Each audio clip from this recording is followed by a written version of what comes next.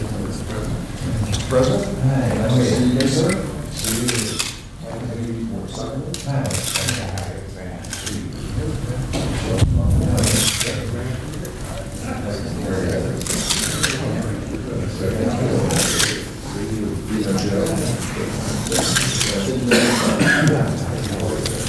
How did he do? That's terrific. You're still working out every day? Yep. I don't think I was as sick as as they made me out to be. Matter of fact, I wasn't sick at all. As I told some of your colleagues yesterday, all I had to do was get over the incision. Are you working with the Nautilus machines still? Yeah. Back to the same routine, even the same weights that I was doing before. I reduced those to start with. I didn't want to burst any stitches, but now it's all back to normal. Terrific. Well, since we have so little time, perhaps we should go ahead and start, if you don't mind, sir. Fine. We'll fire away. Mr. President, you've been briefed by Secretary Schultz on his trip to Moscow. Are you disturbed by the way the summit is shaping up as a result of that briefing? No, not at all, because obviously that trip wasn't to do any negotiating. It was to explore, well, to give to them what the ideas were that we thought should be discussed, that were of interest to us in the summit, and to find out from them what it was they wanted to discuss. And to that end, I think the meeting served a useful purpose.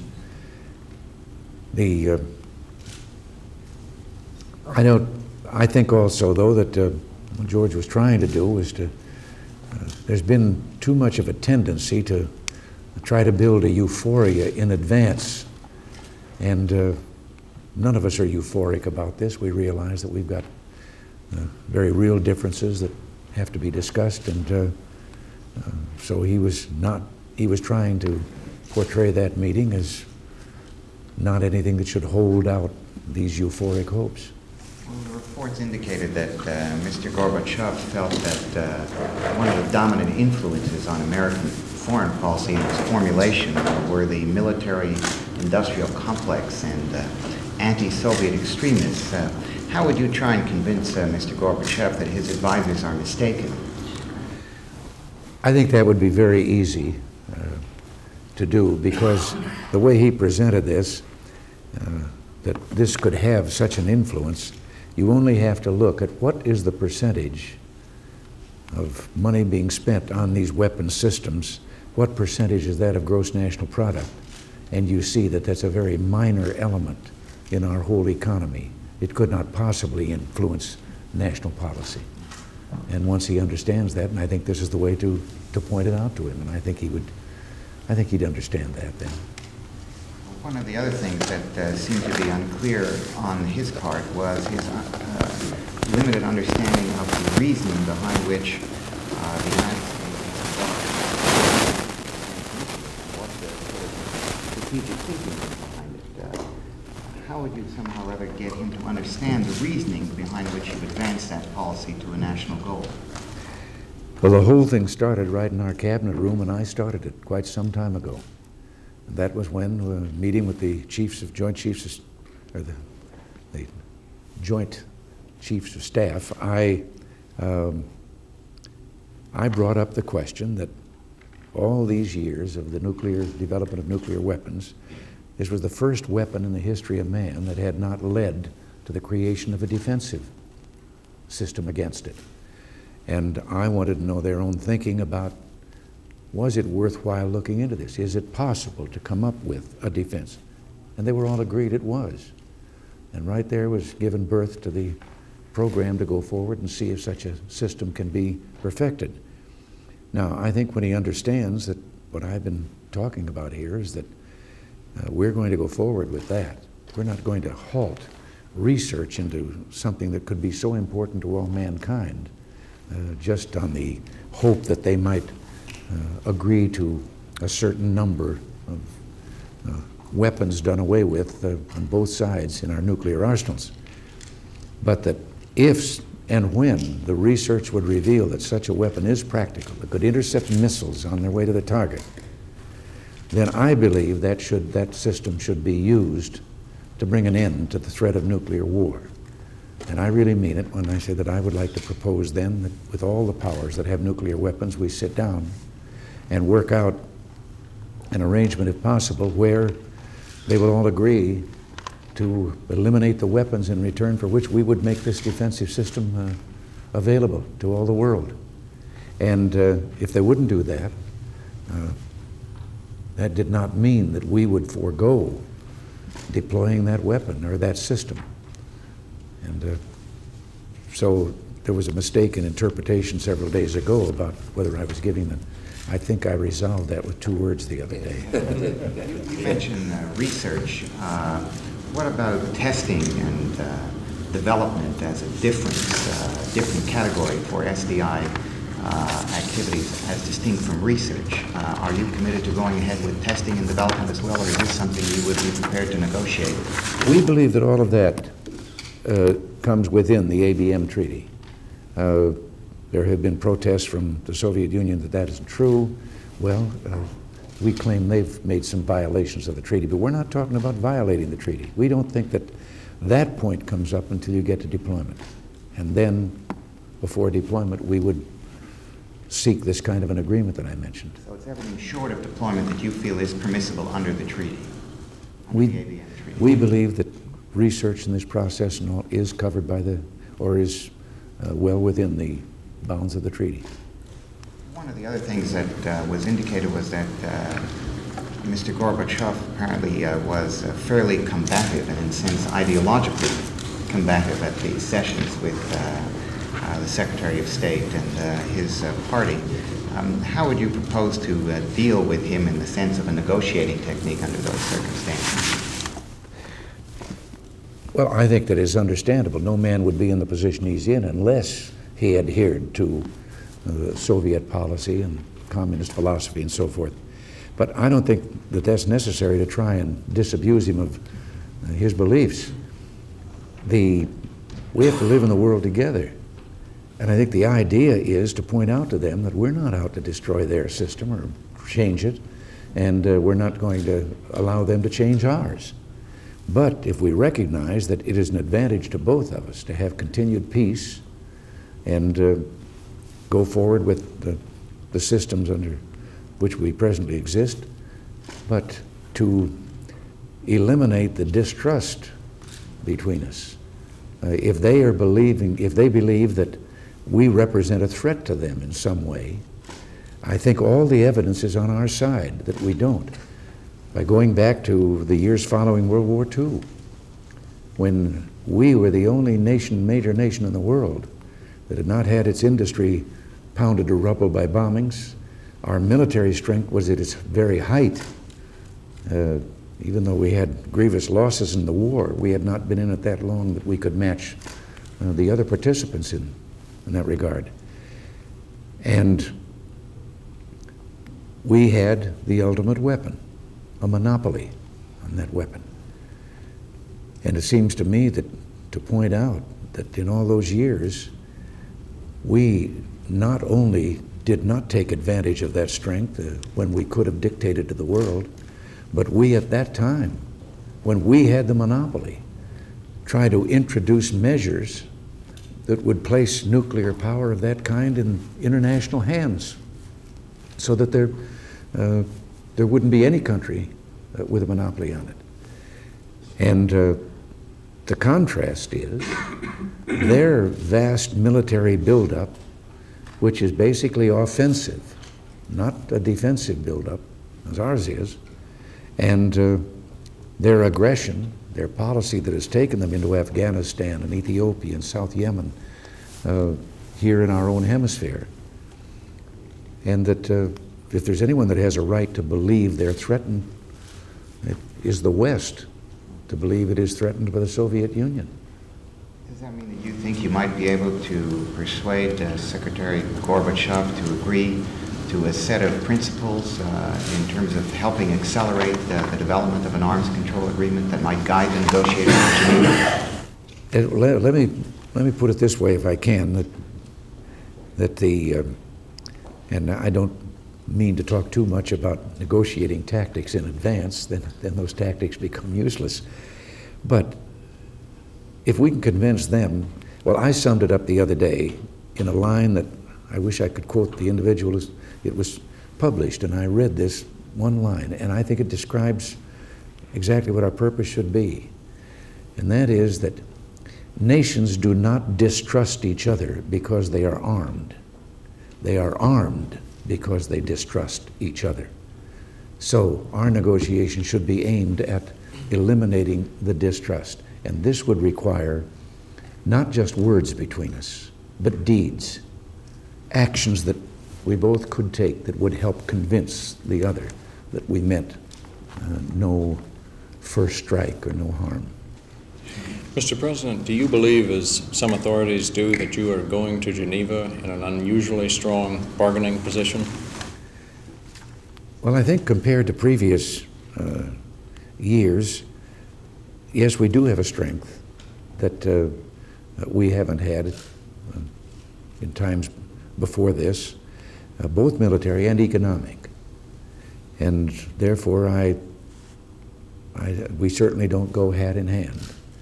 And I believe it will aid us, not in imposing our will on someone, we don't intend to do that, but it will aid us in convincing them that there is an advantage to both of us in arriving at a better understanding than we have now. And by what standards would you feel that you had come away from a successful summit? By what standards should we judge? Well, for one thing, if we had set a plan for continued negotiations, I don't think you solve all the problems at once, that we were going to go on seeing each other and working on our these various problems. If we could eliminate enough distrust that both sides recognize that the problem of arms control should now be turned over to our negotiators in Geneva to see it, because they have said what we've said. Remember, they're on public record of claiming that they would like to see the elimination of nuclear weapons and certainly a reduction that might eventually lead to that. Well, if we both are agreed on that, then we certainly ought to be willing to find a way to get at it. Could I extrapolate from that question, Mr. President? Do I understand from what you're saying that you might expect yet from Geneva some kind of formal commitment from you and Mr. Gorbachev that would then be turned over to your negotiators to flesh out? Yeah, I can't believe that we will deal with specifics and numbers. The differences between us now, because it's apparent that we've agreed to some of the terms that they submitted in their proposal. Well, this to me is the first time I believe that I've seen any beginning of real negotiations. Having been engaged in negotiations in the labor management field on labor's side for about 20 odd years, I've always believed you go in with your proposal, there's a counter proposal, and you keep on going until someplace between those two you arrive at something you think is mutually satisfactory. Well, now this has happened to us here with their return proposal. Ours now reflects some of our thinking on our original proposal, but acceptance of some of their terms. Now, if they're ready to continue with that process, that's where it belongs. And I think we'd be somewhat wasting our time if we tried to fight down to the wire on individual weapons or things of that kind in Geneva. I think the base that to me discussed there is much broader than that. It isn't really just a thing of arms control to be settled there. What is to be settled there is the thing that would make arms control a natural follow-up. Could I turn back to SDI for a moment, Mr. President? Many experts seem to believe that if we pursue SDI, the Soviets will massively increase their deployment of ICBM. Now, isn't there a grave risk, therefore, if increasing their first strike capability against us faster than you could increase defenses? Except for one thing. While we're going forward with this SDI, they're going to have to understand that there's no way that we will let them achieve a great superiority in arms that puts us at risk. Now, if they're prepared to face that we're determined that such an edge will not be given, then I think they'll see the wisdom of discussing what we're going to do. So what you'd like to do is see them hold offensive weapons in place while the exploration continues then as to whether a balance can be achieved. Well, or what has been proposed by both sides. Both of us have expressed the desire to reduce the number of weapons. And I just have to believe that when they understand that we really mean that we're not trying to develop a defensive weapon in order to obtain a first strike advantage. But in other words, we'll sit and talk with them before we take advantage of that weapon if once it is proven practical. Mr. President, if I might follow up on that, sir. The Soviets are arguing publicly that as a condition for reducing offensive weapons, the United States must agree to some sort of limitations on testing and development of our defensive weapons. Are you prepared to negotiate testing and development? No, I think that's a part of research. And the other point that hasn't been brought up here, but that we might as well face, the Soviet Union is far ahead of us in this same kind of research. They started it years ago. They've been engaged in it in a whole defensive pattern. And I think maybe one of their concerns is just that they're afraid we might get it before they do. So in effect, you're saying that research, as you've defined it, is non-negotiable, that the offensive question ought to be discussed separately on the margin. We are going to seek to find out if there isn't a defensive weapon to match this offensive weapon. Mr. President, could I follow up on that? Is your SDI non-nuclear? I think you've said that in the past. That's right, yes. But we seem to be continuing underground testing of nuclear versions of SDI. Well, no, you must remember that we are still playing catch-up with them on nuclear weapons. They are several systems, new systems ahead of us in their modernization program. And so our testing is routine because down the line we have several projects on the drawing board that if need be, they obviously would probably be eliminated if we achieved an agreement on reduction of weapons. You don't rule out a ban on testing such as the Soviets have started, Mr. President. It's a possibility, is it? A total ban on nuclear testing? I think their proposal of that was unfair in that, as I say, they are ahead of us and we're playing catch up. And sure, it would be a great advantage if they could say a moratorium on testing and they would then have a built-in superiority and we would be prevented from trying to overcome that. Mr. President, one of the contentious issues has always been verification of any kind of nuclear arms control agreement. In recent interviews which we had in the Soviet Union, they indicated that they were prepared to accept additional technical means and on-site inspections both from Americans and from international bodies. Do you think this offers hope for a substantive agreement on the issue of verification? We hope so, that recognition of the need for that, because that has been one of the failing points in all the previous arms negotiations, this reluctance to allow any real verification.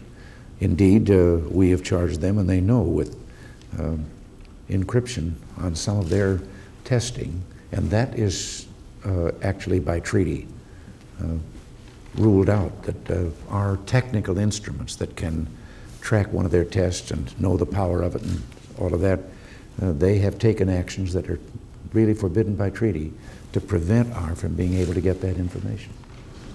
Mr. President, I wonder if we could move on to the question of past Soviet violations. As you know, the Defense Department is now in the final stages of preparing its report, expected to show that there have been Soviet violations of SALT II. If Mr. Gorbachev does not give you sufficient assurances in Geneva that he will comply with SALT II, will you continue to honor the terms of SALT II after it expires at the end of this year? I thought I made that plain when we said that we would continue the restraint that both had pledged to follow under SALT II, but it would be dependent on the Soviets' practice, their restraint also. Obviously, we're not going to sit here and stand by if we're the only ones that are practicing the restraint. So will you be asking in Geneva for assurances on that point? I think that will probably be discussed, yes. All right, so, sir, in the past you've also described as you know, the Soviet Union as an evil empire that reserves the right to lie, cheat, steal. After all your preparations for Geneva, do you still hold that view? Well, it really wasn't my view. That happened in the first press conference I ever held as president. And I was asked a question about whether we could believe them. And what I cited and quoted were statements by their own leaders over the years that summed up in one sentence are that there is no immorality in anything that furthers the progress of the world's socialist revolution. So we seem to be the only ones that in our philosophy are bound by morality. But you haven't changed your views of the Soviet Union as a result of all the preparations you've been doing here in the last few weeks. I'm hopeful that, as we've just been discussing about verification, that they are now going to agree to something in which we won't have to just take each other on good faith. We'll be able to prove what's going on. Mr. President, would you like to have annual summits with the Soviet leadership? And is that something that you'll be asking for in Geneva? Both of us, both sides, have talked about the possibility of additional meetings and so forth. And I don't know whether we would set this to a final schedule and so forth, but I would like to see us, because as I say, I don't think everything's going to be settled all at once. I would be willing and will probably propose, if they don't, that we again have future meetings and an exchange of them in our own countries instead of going to a neutral country. On an annual basis? What? On an annual basis. I hadn't thought particularly about setting the actual time, but I think it would automatically follow that, yes, we'd be talking next year and the year after. If we could change the venue for a minute from Geneva back home here to Washington and some of the domestic problems. Your proposal for tax reform seems to be flying apart in the House Ways and Means Committee. Can you sketch out your strategy for rescuing it?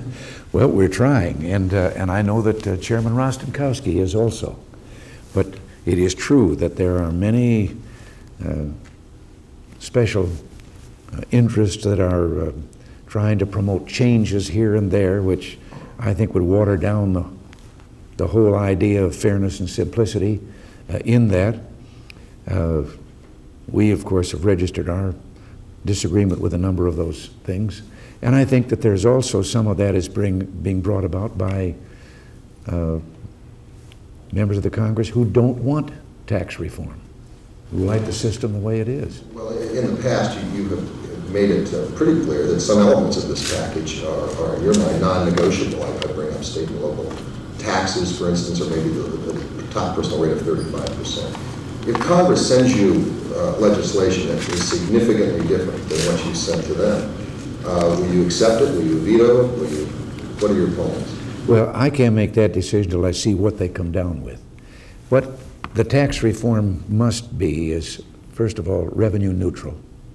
It must not be a concealed tax increase, which most people in this country have cynically and with justification come to expect that in the past, when they've heard somebody talk tax reform, it usually winds up as a tax increase. That it must be fair, and it must be simple. One of the main things, I think the American people are more fed up with the present tax system because of its complexity than they are because of the amount of tax. Let me just follow up. Just one more thing. You mentioned watering down. Could you be specific on which elements of the package are being watered down by the Ways and Means Committee? Well, I don't know, because it's still going on up there, and I haven't wanted to make Chairman Rostenkowski's task any more difficult. But I think what it deals with is constant coming back in with putting back loopholes that we think should be eliminated. And I think part of this is you can look at any of those loopholes. They were put in for a legitimate reason, but they were put in when tax rates were extremely high. And I don't think that some of their arguments have looked at the fact that you can take away a loophole, and the reduction of rates that is proposed will make you getting a tax cut rather than a tax increase, even with the loss of that loophole. I know that in my own state of California, the Tax Franchise Board, which is not exactly given to wanting to reduce revenues, they did a study and they said that the people of California, even with the non-deduction of state and local taxes, would be better off with this tax program at the new rates, because those are pretty sizable reductions in rates. I don't know whether offhand I can remember one example of the figures accurately, so please caution or heed that caution on it. But there were some figures, a study recently that showed where just a few years ago only 3% of the taxpayers in this country were in a 28% marginal tax rate. And I think you'll find now that over 40% of the taxpayers are in a marginal 28% tax rate. Now, this doesn't mean that more than 40% have now increased their revenues that much. They've increased the number of dollars, but in this inflationary age we've been through, the number of dollars does not reflect increased purchasing power. As a matter of fact, the average wage today is about, well, it's more than $100 above what it was in 1977. It was $189.77. It's $299 now. But the $299 in 1977 dollars is only worth $171. So the people have taken a cut. What about the deficit, Mr. President? You've backed the Graham-Rudman idea, but some of your advisors are getting cold feet about it because they think it will lead to cuts in defense or a tax increase. Where do you stand on that now? Well, I'm concerned there as I am with, I think the same thing is happening now as they debate this, as is happening with the tax reform, that the original proposal of a 5-year plan of continued decreases aimed at and succeeding in getting a balanced budget is now their method of arriving at these reductions is being debated and discussed, and proposals are being introduced that I think would make that good, sound policy of Graham-Rudman's Hollings as unacceptable on the basis of what it would do. And one of the targets is defense. There are factions in there. The same group of people in the Congress that passed 033. Now, I bought that. That resulted to get 0, as you know, is no increase other than inflation for 86, then 3% increase and 3% increase for the next 2 years. That, to achieve that, brought about a sizable reduction of the defense budget. But we accepted that. Now, without even allowing it to go into effect, the same Congress is up there introducing amendments and so forth that would eliminate that and would further make big cuts in the defense spending, and cuts that I don't believe we can afford. And certainly I wouldn't want to go to Geneva with those cuts in my hip pocket. So the House version of Graham-Rudman is unacceptable to you? What they're talking about is unacceptable. And you've drawn the line in the sand. You're going to insist upon 3% increase as you've agreed upon Yes, in the past. I agreed on that, and I don't think that Congress, who passed it and agreed to it, should now, in a kind of a sneaky manner, attempt to throw it out. We asked you about the Supreme Court, sir, jumping to another issue. As you know, the Attorney General Meese has said that the Supreme Court has not been following the original intentions of the Founding Fathers and ruling on such issues as prayer and criminal rights. Some members of the Court, as you know, have spoken up publicly in disagreement, saying that the law has evolved over time and we must take into account other factors. Could you tell us your views on that? Yes, I think that over recent years, we have had courts that tended to legislate rather than interpret the Constitution. Now, the idea of prayer is kind of strange in a body that it opens with prayer and that has over its doorway, in God we trust. That amendment with regard to religious rights and not only prohibited a state religion, a state-imposed religion, but it also prohibits the state from interfering with the practice of religion. And I don't believe the right of an individual. I am opposed to the idea of a formal prayer in school and a dictated prayer by officialdom or school authorities or anything else. But what I am in favor of is eliminating a decision or a rule that sends to all the generation of young people coming up through our schools, prayer is unacceptable in certain public areas. The Congress of the United States opens with prayer. And so I think that the Supreme Court went beyond its province there. I think at the same time, with regard to some of the other things that the Attorney General is being criticized for, I believed in affirmative action and civil rights before there were anything called affirmative action and civil rights. I was raised in a household in which the only way you could really get in trouble with your mother and father was if you showed any evidences of prejudice against anyone. And were instituted by faculties in schools, or universities, hospitals had them to prevent them from having to accept people of a certain religion, so forth, there. And I think that any place that we see now that affirmative action is being distorted to mean the re-implementation of quotas, that isn't what the Civil Rights Bill was all about. And anyone who wants to argue in that favor, just look at Hubert Humphrey's own words about it, in which he said this was, civil rights was not put into effect to militate against anyone. You intended to sign an executive order to that effect? Yes.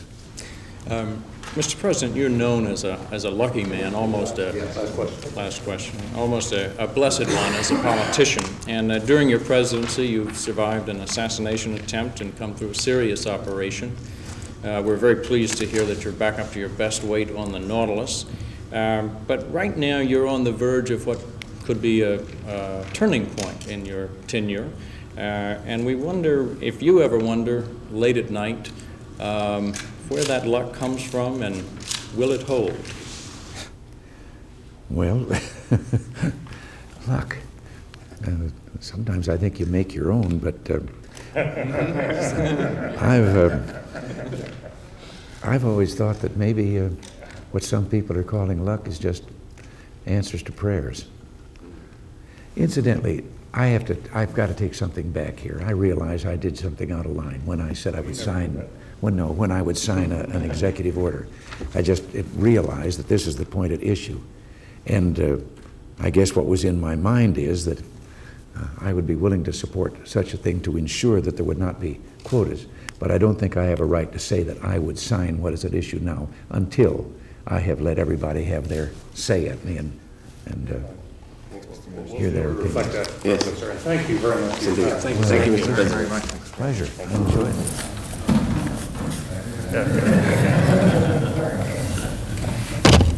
Mr. President, thank you. Thank you, sir. Thank you. Good luck. Yes.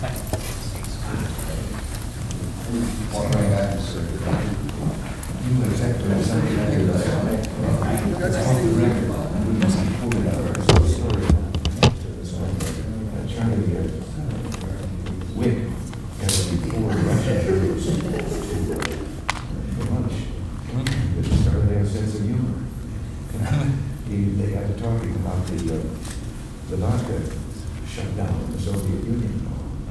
And then somehow they got around to other talks, and so when Charlie asked him about the divorce rate, and one of the journalists said it's going up very steeply. And Charlie said, oh, and then well, he said, now that the fellas have to go home sober, they see a lot sober.